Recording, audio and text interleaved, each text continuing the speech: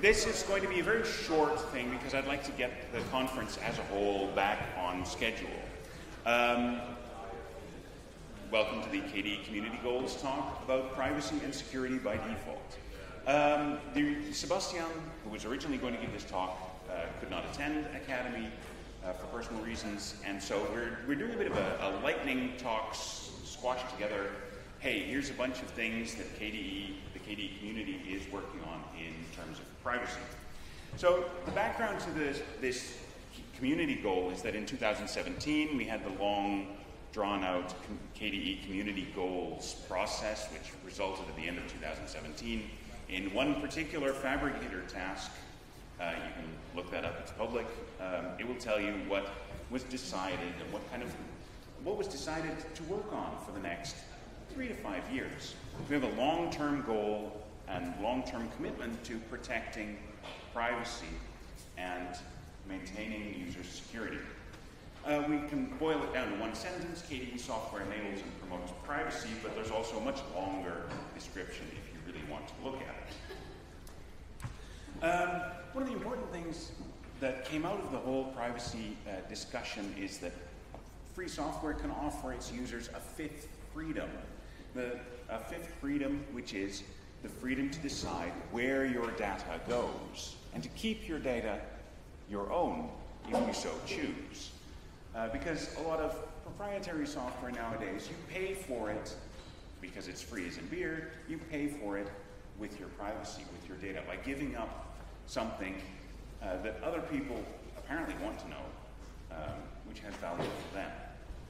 So KDE software, the stuff we as a community produce, can be better, can be unique by promoting a better experience. One that, better in the sense of, by promoting an experience that preserves privacy and respects your privacy by default. See, we as a community, we don't need to be paid by by you or by our users giving up their privacy. So by default, we don't leak. Plasma doesn't leak information onto the internet or to its distributors. Applications don't leak information either. Now, to do this, to make the KDE software support this, we have a lot of work to do, because we've got to make sure that all of our applications actually live up to this promise. And so we've got a little panel here for KDE developers from all across the stack, from the low-down encryption level stuff up to, hey, let's make an entire phone operating system. So what we're going to do is we're going to have a real quick 4 presentations in a row where each of these fine KDE developers tells you what they've been working on.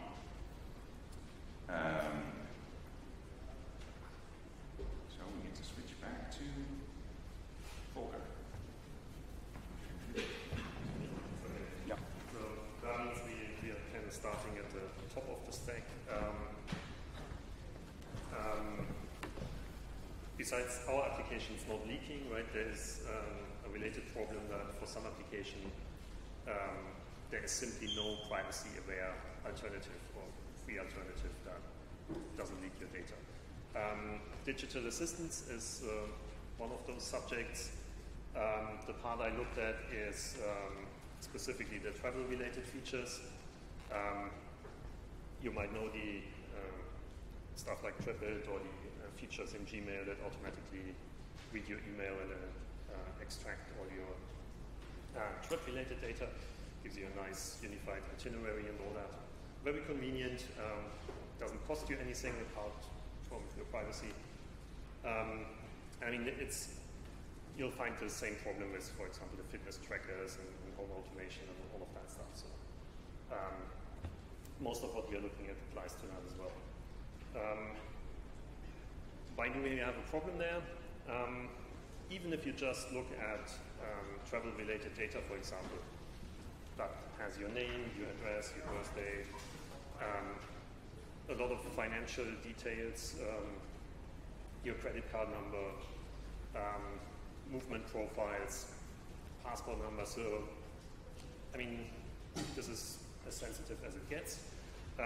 Not necessarily something you want to share with Google or any other services. So what can we do about that?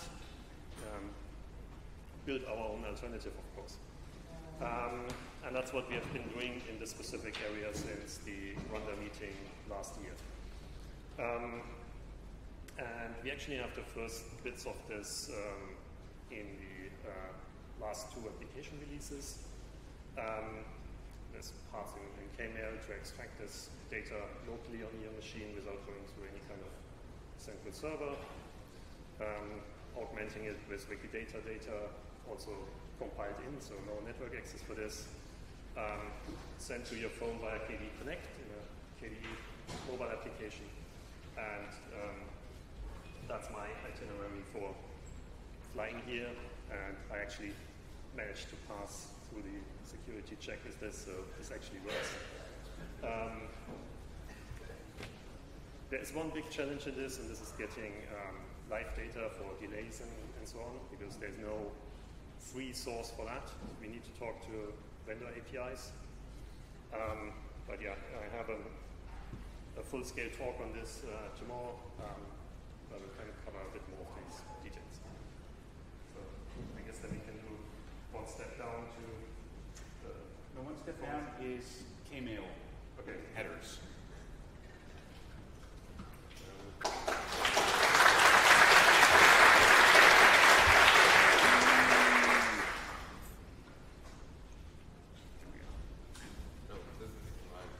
That's you. Yes.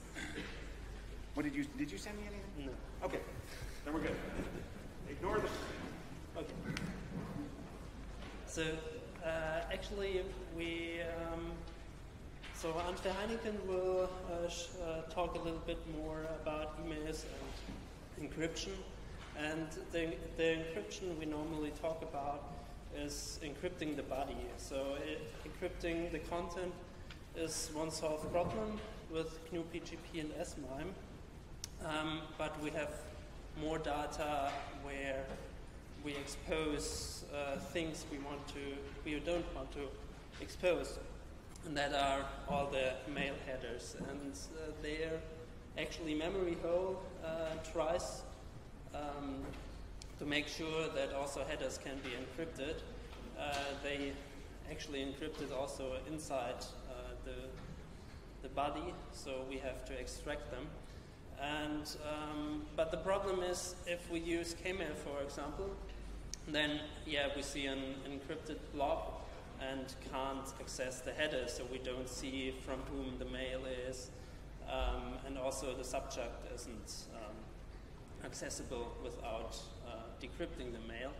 So I'm trying to solve this problem and decrypting the mail directly inside Kmail to extract the headers and display them, so that you can use them as an unencrypted mail and do like searching, because currently you can't search in encrypted emails, and if you encrypt the headers too, it's even worse, than you can't search for a subject, for example. Going down one more step in the stack. Go on.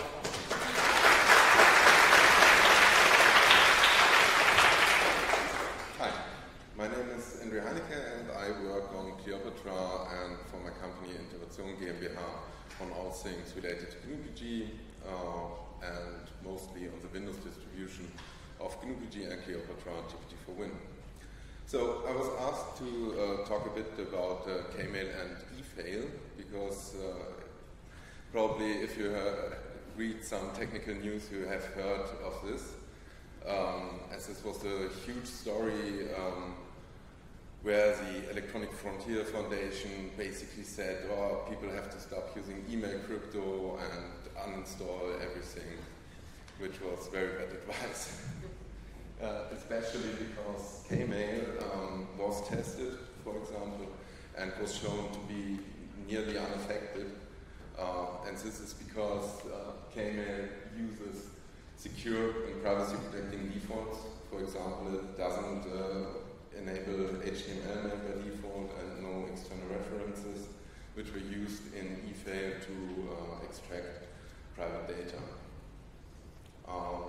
Another big thing was that some mail clients actually ignored an OpenPGP integrity protection feature because GnuPG would print first the plain text and then just a warning, oh, the message has been manipulated on transport.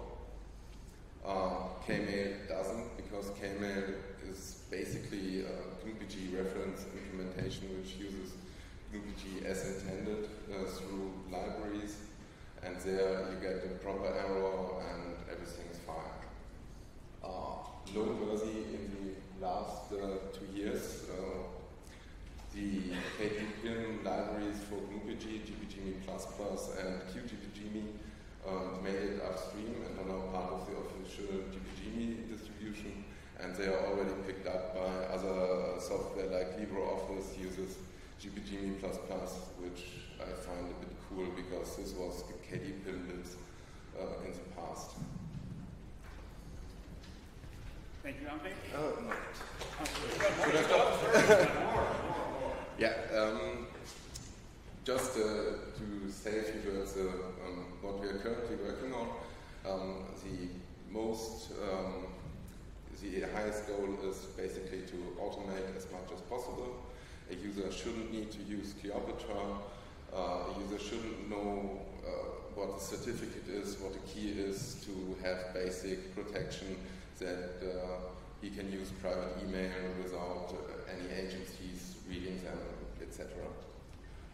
For this, we already automated key discovery with the use of a web key directory. If you are interested in that, just search for web key directory and you will get more information.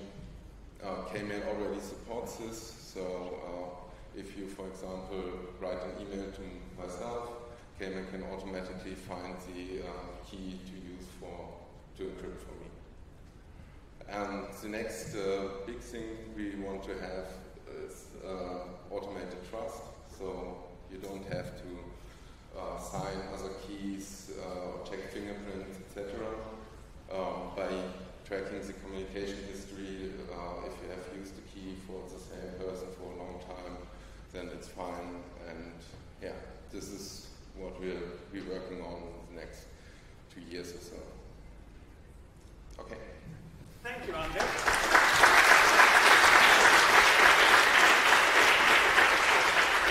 So that was all a dive down in the stack, but now we're going to go broad and yeah, you were almost there. Keep going. Keep going, keep going, keep going. There. Stop.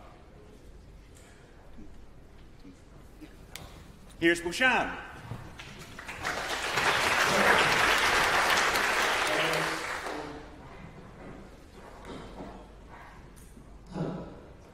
So one of the projects I worked on KDE and also as part of my day job is Plasma Mobile.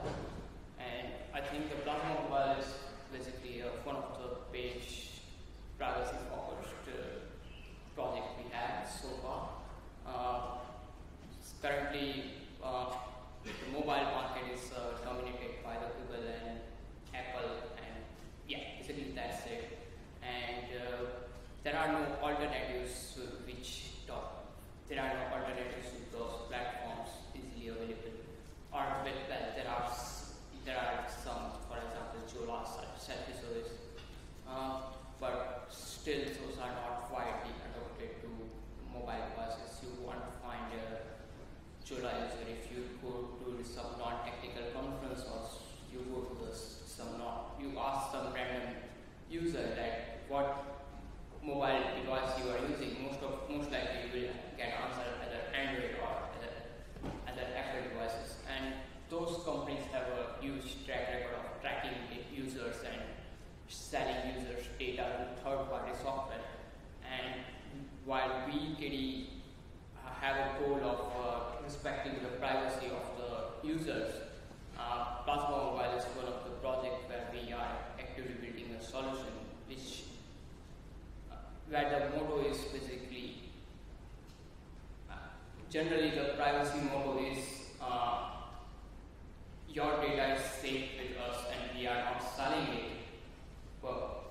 But the privacy motto of KDE in case of Plasma Mobile is your data is safe with yourself only and we don't need your data.